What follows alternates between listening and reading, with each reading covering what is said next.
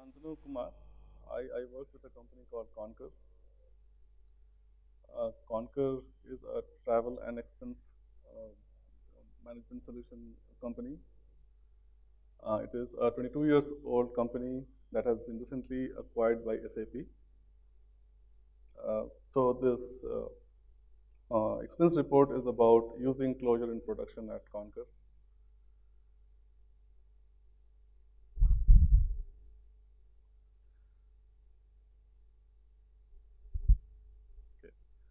Okay. So the problem that we set out to solve at Concur using Clojure uh, is to um, is to prepare the company for scale. Due to the acquisition, we are about to get about 10 times more traffic and load. And to handle that kind of scale and to build the kind of system that we need, we need a very decoupled, simple system that can be built into layers that has a certain degree of resilience, sophistication, mm, um, and a sense of harmony in the whole architecture. So the scope that we had when we started building the system was to actually rebuild some of the core components that span across multiple products. Uh, so the kinds of things that we are actually writing code to solve are things like authentication, authorization, profile data, identity management, and such. And the approach that we took was to build microservices with a shared nothing architecture. Um, so our deployment model sort of has, I mean, uh, that allows for multiple versions at the same time. So we have n and n plus one versions, so that different clients, different products, they can talk to the different versions at the same time. And these are some of the open standards that we use in our platform. Um, so all of you might be aware of Western JSON. JSON web tokens are for communicating the claims, and X5 509 certificates are used for authentication between hosts for the sensitive calls. OAuth 2 and SAML for SSO and related things. So when we started building the system, it is about, so the story is about 1 year old. Um, 1 year before, we started building the whole system. And in the beginning, we were a bunch of people who did not really have much Clojure exposure. Uh, much less about about Clojure in production. So the kinds of things that we used to build the prototype were some of these things.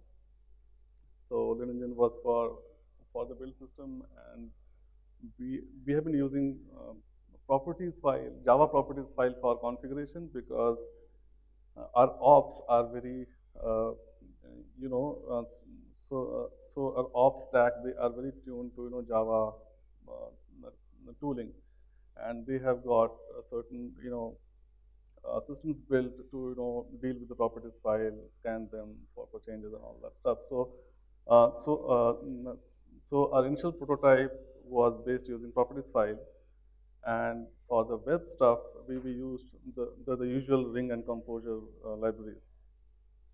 Um, we were using the Jetty web server and Clojure Java JDBC for the SQL Server JDBC access. And we also use Couchbase for some of the caching stuff. And the response time was, as you can see, this was not very great.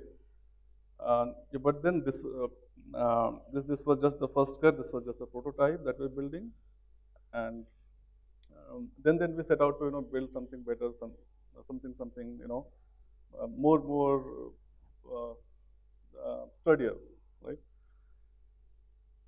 Um, so challenges that we initially faced while doing the Clojure development in production mm, um, were these things. So the app configuration and and then the initialization of the components, that is uh, sort of a common challenge that many of the programmers have faced throughout the community, and there have emerged certain ways to solve those things. We also came up with a certain way of doing it that and, that that we will cover subsequently.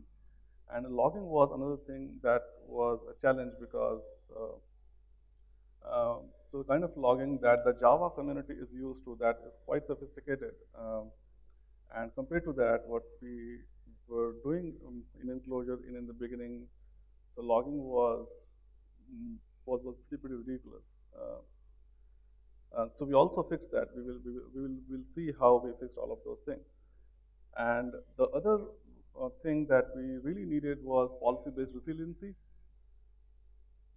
So in the age of microservices, where we have a little crash kind of a assumption, so our systems must be fault tolerant. We must build systems that are resilient because it's 2015, and this is something that we were grappling with at that time. And the other problem that we were facing was how to tune things for performance, how to find out what the bottlenecks are, and how to in general have a robust system that is performing. And how we started doing that was to follow an anti-pattern in Clojure, which is to build a framework. So the clo- so so the clo- the the Clojure community is very well known for preferring libraries over frameworks, but we found that we need a binding frame in which there are many of the sensible defaults and the sensible handlers put in, so that we can simply host the app in that shell. So we built a framework that has a certain number of things that it does um, um, to provide the kind of structure to the whole app. Uh, so our shell, which is the framework, that actually constitutes of certain components that you can see. For logging, we are using SLF4j and logback with tools.logging, and we log all the stuff as JSON, because JSON data is machine parsable, and that can be used for different kinds of analytics, as well as that can be pushed into different kinds of syncs that can do do do do do further analysis of on those things. So one of the things that is that is not very much spoken about in the logging scenes is something called map diagnostic context. So when you log a certain statement in an event, there is a certain amount of context that you would like to put into the log, record. Something like if you are processing an order and if that order failed, so what was the order number? What was the context? What was the what was the sequence ID and things like that. You would like to capture. So that is a feature that is there in logback. That is there in log4j2 as well. So this is something that is not supported natively by Clojure tools.logging. So we built a wrapper on the top of that as part of the shell that actually does this thing, and that lets you log the context while you log while you log the event. Coming to the web server, so we found that Jetty's latencies were not really good. Uh, so so I had some experience with HTTP Kit before. Uh, after trying out and after certain degree of performance testing, we chose to use HTTP Kit as our server. And for JSON serialization, we were initially using Clojure data.json, and that turned out to be not performant really. So we tried out the other options, and we found that Cheshire, which is based on the Java's Jackson library, is really, really fast. And and for the JDBC connection pooling, um, we initially tried Hikari CP, and Hikari CP claims to be uh, the fastest connection pool in Java today, but for some reason it did not work for us. We are using SQL Server as a database, and in that case, we found that Hikari CP was not really giving us the kind of performance that it claims on the website. So we turned back to C3PO, and that works well for us. And besides this, we also needed something for our resilience needs, and we found that there are certain libraries like Java has Strix from Netflix, and Scala has Nagel. Uh, and there's also a way to use Strix in Clojure, but the way it works is not very composable. Uh, so the primary abstraction in Strix is a command, and when you make something a command, that is no more a function. So things will not compose the same way once you have made it a command. So we needed something more flexible. Uh, so we built an equivalent of the Strix core using Clojure, using in fact 1200 lines of Clojure. So I'll talk about it a bit more. Um, and as I was saying in the beginning, that the app initialization was one of the challenges that we were facing. So the way that we solved it using the shell, which is a framework, is to have this workflow. So our entry point of the code is a Java code, because it needs to configure the logging subsystem before the rest of the, the app can continue.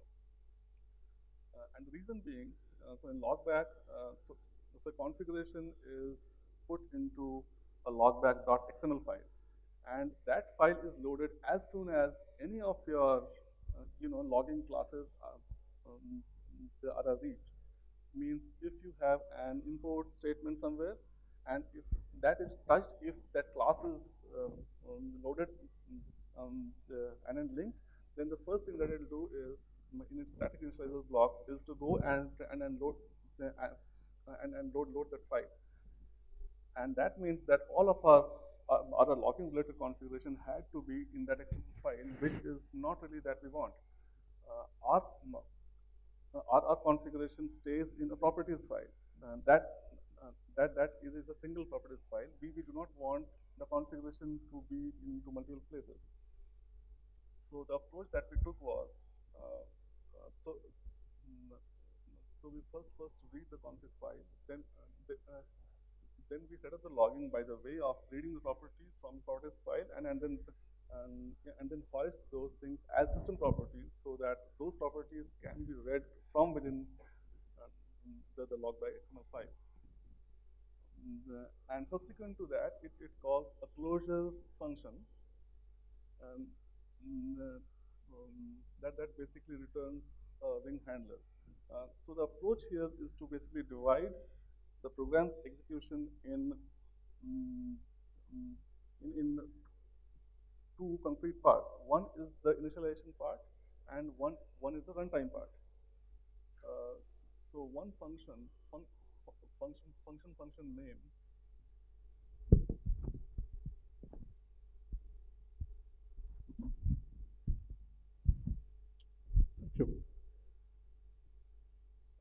so the function name that is supposed to do the initialization is mentioned in the configuration file that we have, and dynamically that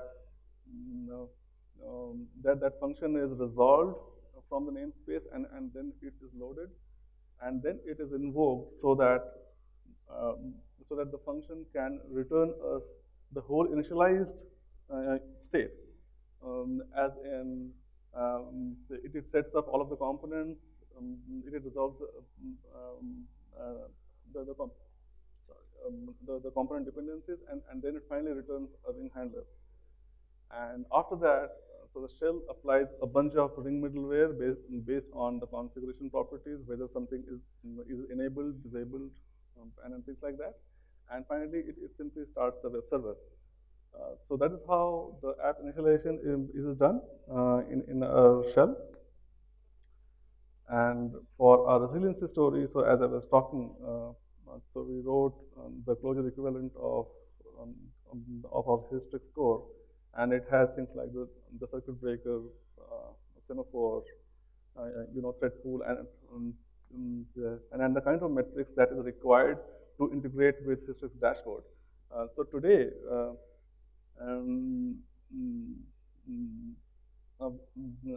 we in fact emit the metrics data via server sent events, and that integrates with Hystrix dashboard. So you can use Hystrix dashboard with the system so that you can monitor all of the commands and how are they doing.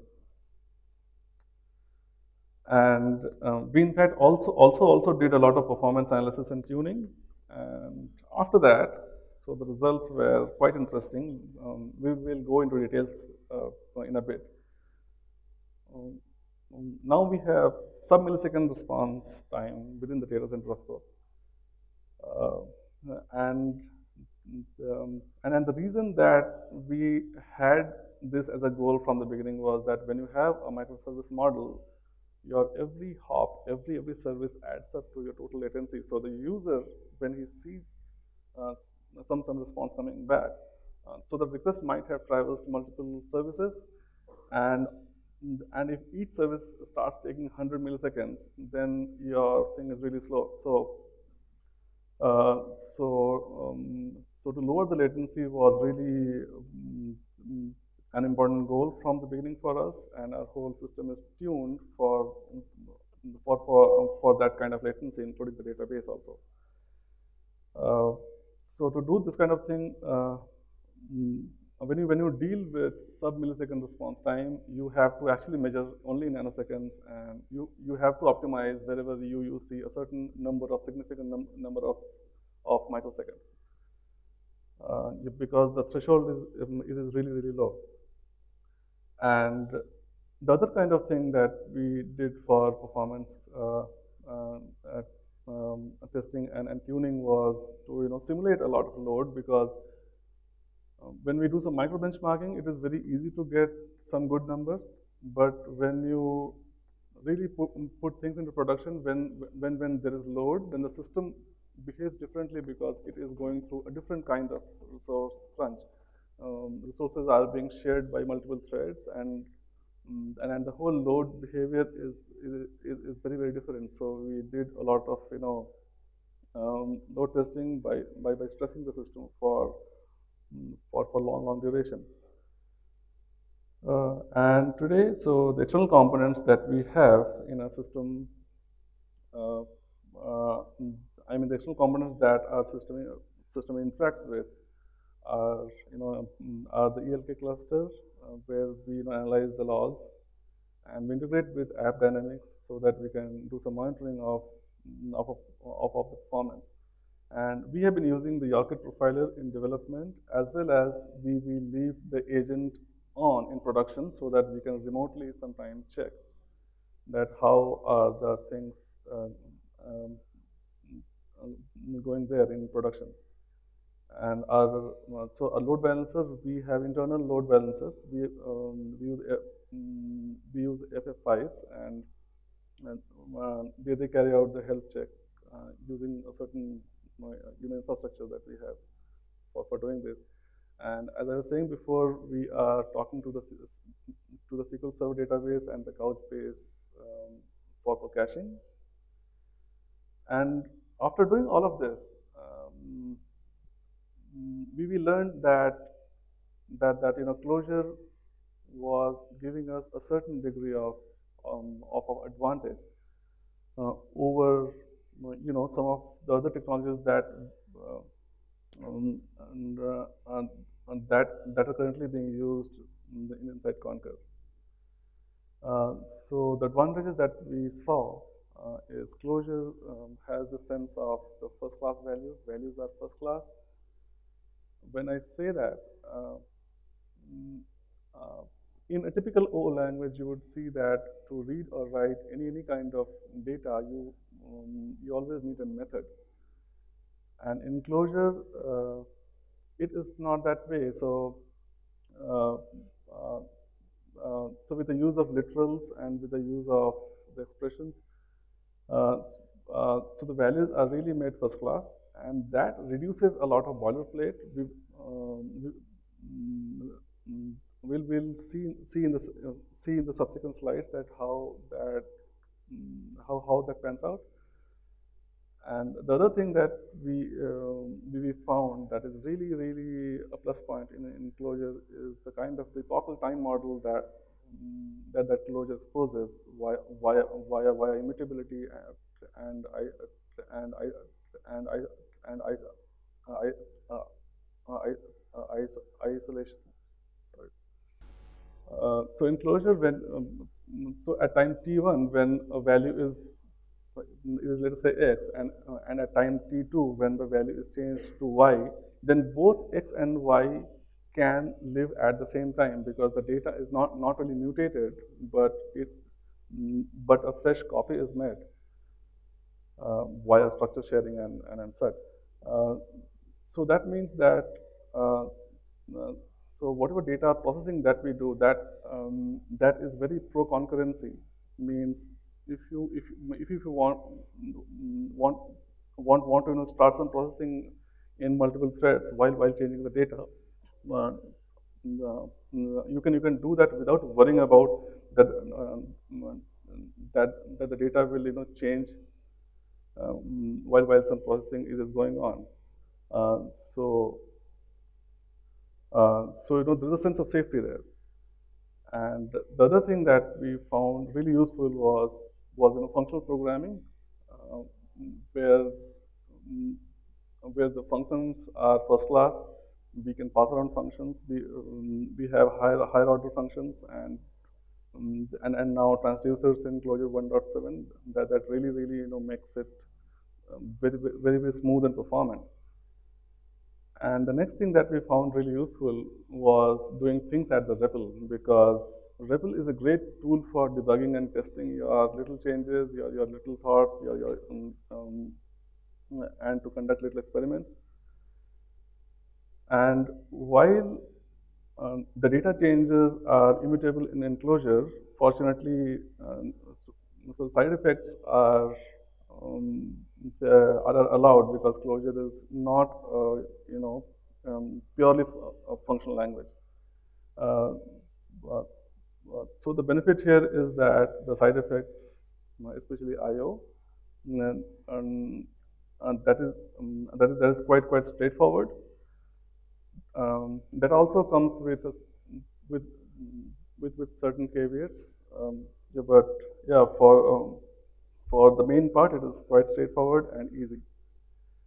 And being on the JVM is a huge win because using the Java interop, we can tap into a lot of Clojure tooling. So the JVM's maturity in terms of performance and robustness and support, and a lot of Clojure libraries that we want to use in various scenarios. And one of the very important benefits of Clojure is that it is a very small language. You can probably learn it within an afternoon, and after a week of tinkering with Clojure, you can probably write some interesting Clojure programs. So the language being small and being easy to learn and reason about has a huge advantage that people can get on board quite rapidly. And now mastering Clojure is a different kind of story because you really need to learn the paradigm well, but getting started and then being productive with it, that comes very, very rapidly. And Clojure is a homoiconic language where you have macros that can manipulate the syntax, and you can manipulate the syntax and change things at compile time, and that gives you a lot of power. Uh, though macros are advised to be used rarely, only in the cases where you really need it. But when you need it, there is nothing else that can help. Uh, so we'll see the examples of some of these things. Uh, for example, starting with the first class values. So the snippet that you see here, this is a small fraction of our production code. So the profile data is really huge. It has lots of attributes, and this is just a small part of that whole data set. Uh, so imagine doing this in something like Java, where where where your code would be full of put statements, put this, and so the code would become very clunky. But since values are first class, they have a literal syntax to express things. It is very concise to express this kind of thing. And as I was talking about immutability, so it has certain features and benefits. And functional programming has its own joy. So here in this example, we actually take the metric sources and a JSON writer function that actually extracts the data from those, so that it can format into a certain for the server's send events. And you can see that it just so it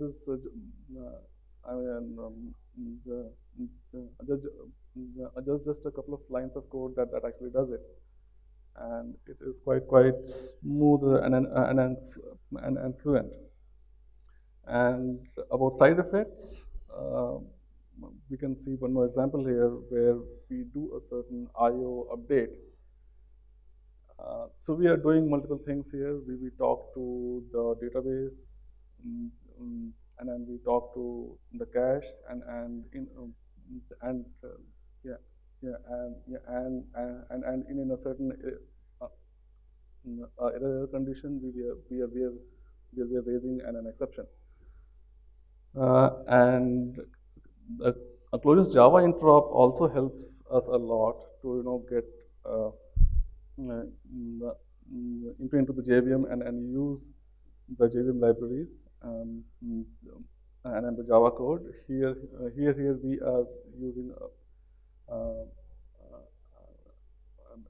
this function to compute a hash using Java API. So you can see that Java interop really makes it easy to plug the gaps wherever Clojure libraries do not exist. And this is an example of a macro where we pass some contextual data and some body of code, and that is used to log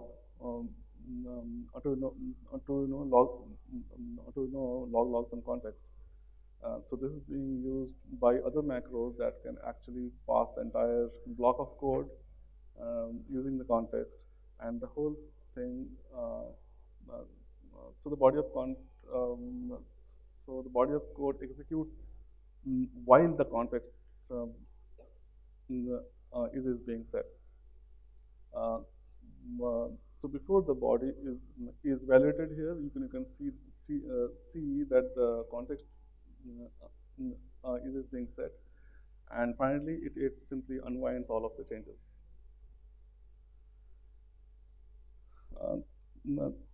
So while doing all of this, we established a certain set of practices, and going through, through those points. So the first one comes to the mind, that is, what is the editor that we use? What is the IDE for? Um, that suits the purpose.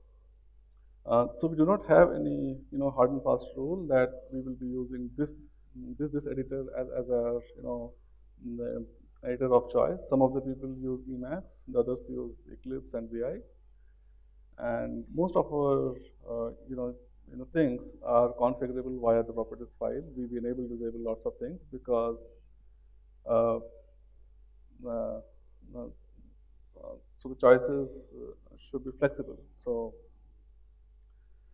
Um, and the other practice that we have is that all of the tests and the launch of the code, they must work from the command line. So if something works only from within Emacs or from within Eclipse, that's problematic. So we make sure that things work from the command line, so that all of the people can participate in the same way uh, that the others can. And um, we make sure that we have the unit and the integration tests, and we are still using, code.test for writing our tests. And our integration tests, they are also written in Python, uh, just because we also need uh, to, check the interoperability of our services with other languages, and, and the other language that we have chosen to, test using happens to be Python, um, uh, in our case. And we are using Docker in development, QA, and production. This is a choice that we made from the start. And we are using a Maven repository that's internal to us. We are using Artifactory um, as our Maven repository to store our private jars. And now some of the libraries that we wrote, uh, and they in fact came out of this effort, and also factored out from the web from from the shell framework that we were discussing now. So the first of those libraries is called Keepin, and Keepin is for configuration lookup. When your service has more than 50 or 70 or 100 configuration properties, it is really cumbersome to, read those um, by code, because you not only read the configuration, you also have to parse it, because they are properties file. Therefore, you have to parse those things. You have to validate whether those values are same, and and in certain cases, when you do not specify things, you want the defaults to be chosen. So to do, I mean, these things repeatedly, you would want an abstraction that can actually deal with this, with these, with these things declaratively. So it does certain things that whenever something fails, it fails fast. As in, if you do not specify a thing and that happens to be null, that will blow up after some time somewhere else, and you would have no clue that why it really took place. So failing fast is, is very important. And and then just to see the example that how it looks like.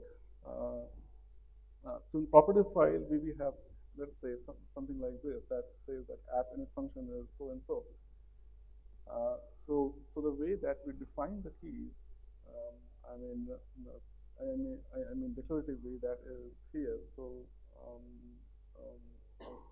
so using def key, we define a bunch of such property keys. Um, so we apply certain predicates just to see whether the value is valid, and yeah, and how to parse the value that that is mentioned here. And in one go, we specify multiple such keys. And when we want to use this, we will do something like letval. This is a macro that is part of keeping, and we restructure the values uh, uh, in this format, and once the value comes out, we, we, sim we simply use it like a function, because this thing is supposed to be, to be a function, right? So so this streamlines a lot of our code, because our code is no more doing, random validation checks, error checks, putting in configuration and such. So it adds a certain degree of smoothness to our code flow.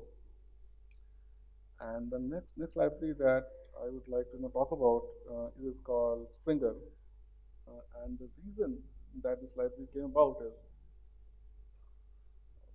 in Clojure, for string concatenation, there's a function called str in the namespace called clojure.core. So the way str works with multiple token arguments is that so it runs a loop where it adds the values. So all of the looping and the function call that really adds um, the, a certain degree of latency to it, which is why so in Java, when concatenate strings, that is much faster than in Clojure in certain case, in certain cases. So this library tries to plug that gap, and so latencies that we got across different kinds of use cases is this. So on the left, so it is red, but it is showing us gray probably from here. So on the left, you can see this is clojure.core str function, and this is the Springer's an equivalent function for doing the string concatenation. So in such cases, you would find the difference is a lot. And this was actually done just to um, to to achieve the goal of the of the sub millisecond response time, because mm, we were trying to optimize each bottleneck that we had. Similarly, the other library that we wrote was um, for the request matching for the web routes. Um, we were earlier using Composure, and Composure internally uses a library called Cloud. And when we profiled our code, we found that Composure was spending a certain amount of time that we did not you know um, think was justified. So we wrote this library uh, to make it faster, and the kind of difference that we got is here. So on the left, this is for Composure, this is for Cloud, and the one in yellow, uh, in the end, that is they are for Kafka. So the amount of time that we saved of each request matching, um, that was quite a bit. And we are using this in production today. And, and then the next the next one that we wrote is called Asphalt. This is for JDBC access uh, to to SQL Server. So though this library is not meant only for SQL Server, this thing works with all of the JDBC data sources. So the main thing that we did with Asphalt was that it has a very functional design, where at each level, I mean, whatever activities that you want to do with the different kinds of things. For example, accessing the result set, or mm, and- or or passing the parameters. And all of those things are very extensible. You can replace mm, and pass your own version of of doing things instead of the default that you get in Clojure, Java, Java JDBC. And the other thing that we did here was that, as opposed to Clojure Java JDBC, where all of the parameters and the result column values, they are treated as simple objects. So the code that that Clojure Java, Java JDBC uh, executes is, it does get object or set object. Whereas whenever you see some Java code, you would be setting the exact type, like set in, set long, set date, and so on. So it creates a certain kind of dissonance whenever you are interacting with databases, which is why, for example, in PostgreSQL, you would find that you cast values as integer wherever they, they are integers, because the JDBC driver would have simply sent an object. Uh, so uh, so the solution that we have in Asphalt is to have typing inside the SQL. So once this is passed by the SQL, so all of the annotations here that you can see, like this in, this is string, and this integer. So all of these things, they are passed, and a kind of metadata is formed that is transparently applied to these SQL statements whenever they they they are queried. So this adds to I mean correctness of the SQL code. And subsequent to this, there there there are two performance libraries that I want to talk about. One is called CTS, and this is for comparative benchmarking. Uh, some of you might know that Criterion is the leading uh, micro micro benchmarking library in Enclosure. So uh, sometimes it is very hard to see that how do two different benchmarks look like, and to see them, you want to put them side by side. So as you can see here, that when you put them side by side, it is much easier to scan the data that uh, and that I mean, what the difference is. Unfortunately, this is not really visible. This is red here. That shows that how is storage performance here. You can add as many number of columns that you want. Yeah, but that would uh, only work if your screen uh, is wide is is wide wide enough. Sorry. Uh, Another thing that CTS solves is that micro benchmarking by itself, it is not a complete tool for profiling. So reason being that when you run micro benchmark, it has access to all the CPU, all of the CPU cache, all of the memory bandwidth,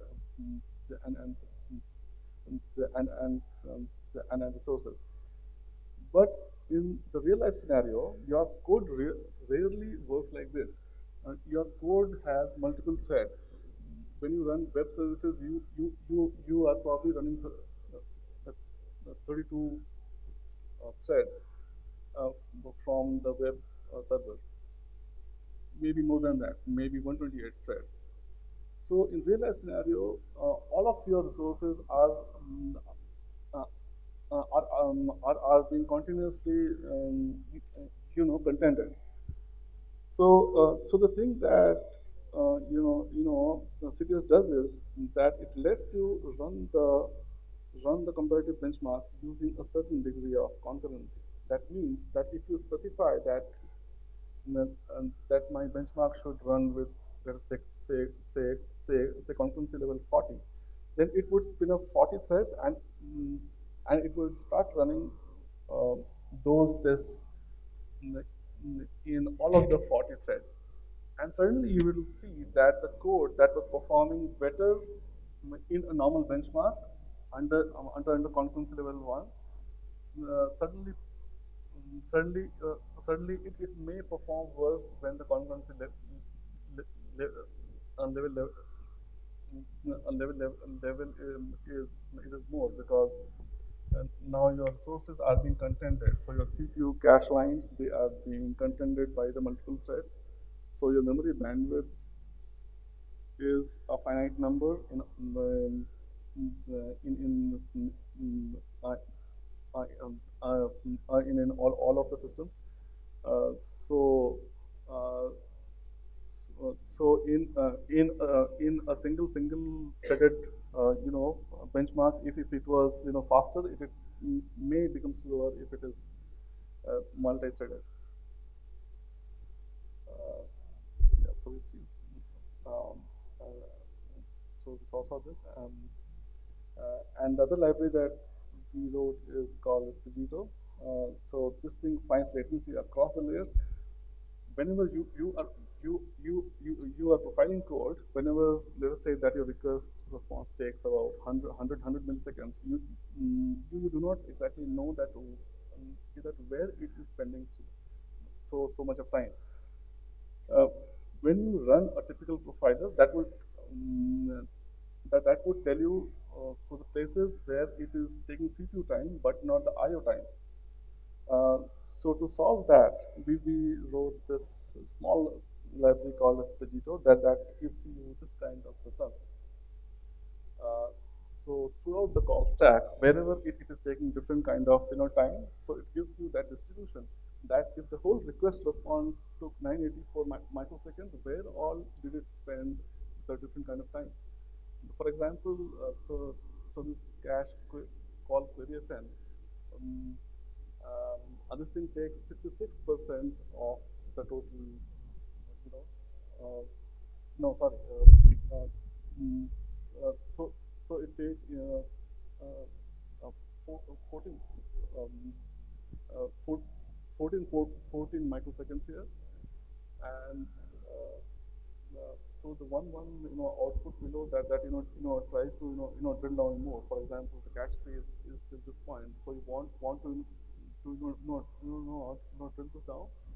Um, you can drill this down by injecting more major points. Uh, so more of these things, they are actually discussed in an upcoming book that I wrote, and this will be published by the end of this month. And by doing all of this, so the takeaway that we had was that Clojure as a language is it is very well designed. It is very well thought. Makes us mm, very productive. And the library ecosystem is actually very nice, but it might be slightly rough around the edges because we did not have everything that we wanted. Yeah, but a lot of that may be related to the kind of use case that we have.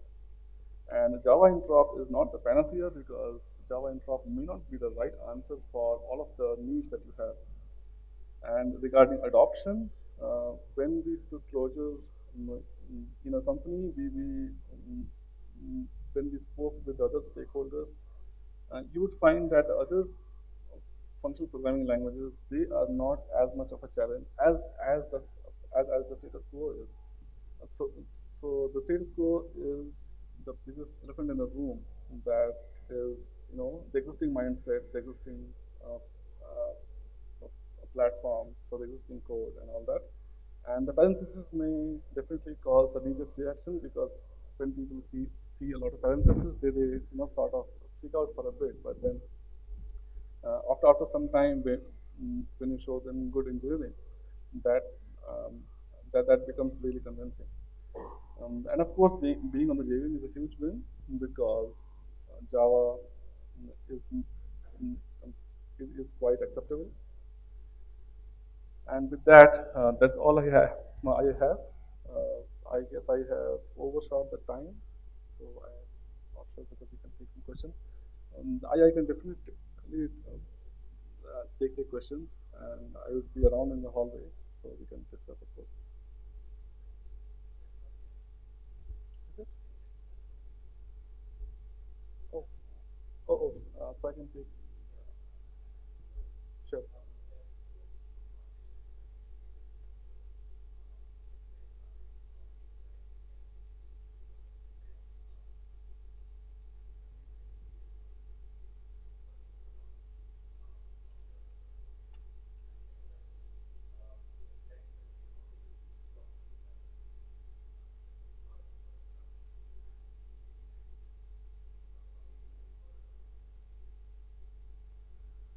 So I'll take the first question first.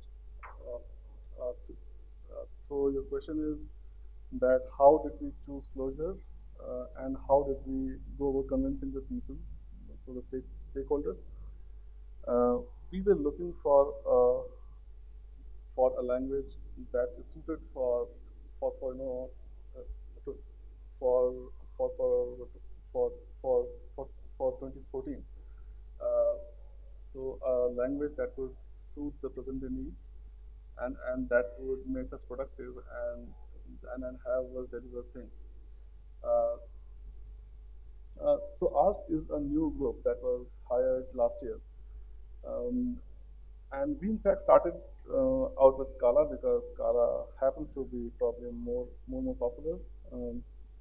Um, and in the beginning, after trying out Scala, so the people felt that it was more complex than what we really um, we were up for.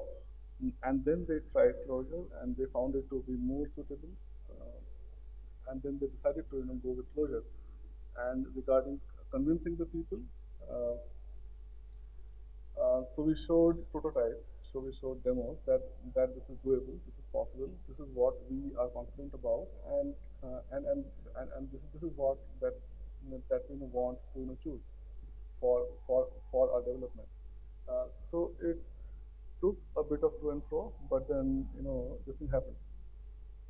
Uh, so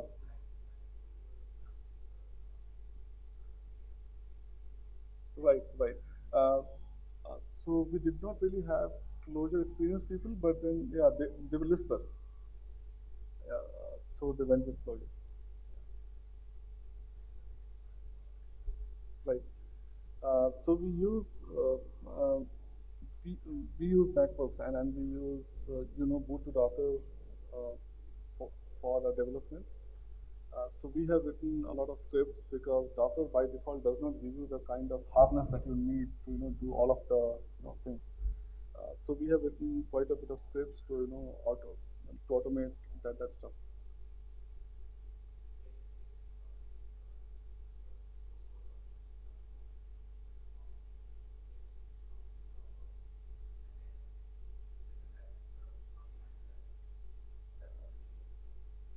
We had a lot of I mean dancing around that.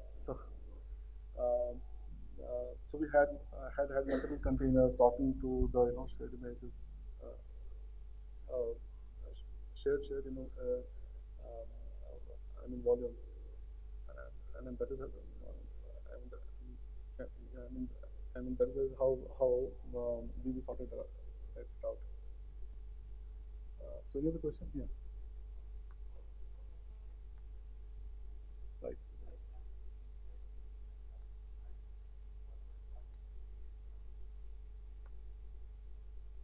Yeah. So the question is that why did we decide to rebuild the Hystrix functionality in Clojure rather than using Hystrix by default because Clojure has Java infra, right? So in Hystrix, the primary abstraction is a command, and when you make something a command, that that is no more a function. That is a command instance, and that does not remain composable in the same way. So you cannot do the kind of instrumentation that you want on functions. And we wanted the flexibility of having the functions that can be composed and instrumented so that we can do different kinds of things.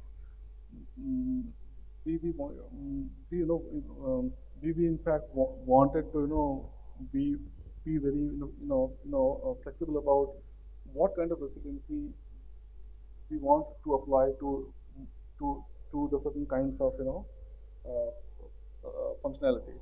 So we call them in fact policy-based resiliency. And for applying policy, you really need a lot of composability and flexibility that we did not find in the command abstraction. So the moment it becomes command, it is no more a function. It is no more composable in the same way that a function is, and therefore you use those functionality. So we decided to write the equivalent in Clojure. So any other questions? Yeah, yeah, yeah.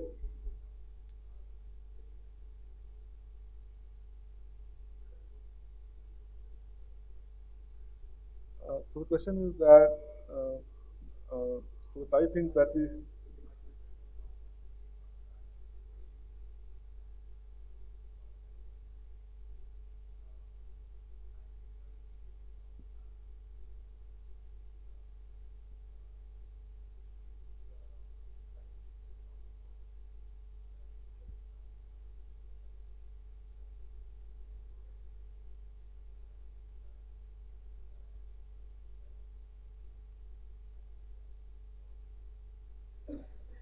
okay. So the question is that in the asphalt libraries, the, the Titan feature, will it support Postgres' JSON handling, where you can drill down into the different, data elements, and then type in those attributes specifically, right? Right. So currently, so the number of type hints that are supported that are actually in fact mapped to the type hints supported by JDBC. So JDBC does not support JSON and drilling down into that. So the answer should be no for a start. But then, if there is a way to do that, uh, maybe it would be possible to extend asphalt to do that uh, as well. So the limitation that I'm pointing at is that JDBC by itself cannot do it. Therefore, Asphalt cannot do that also because it's limited by JDBC.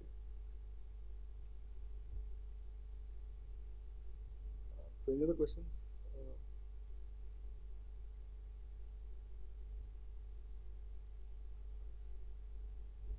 so thank you.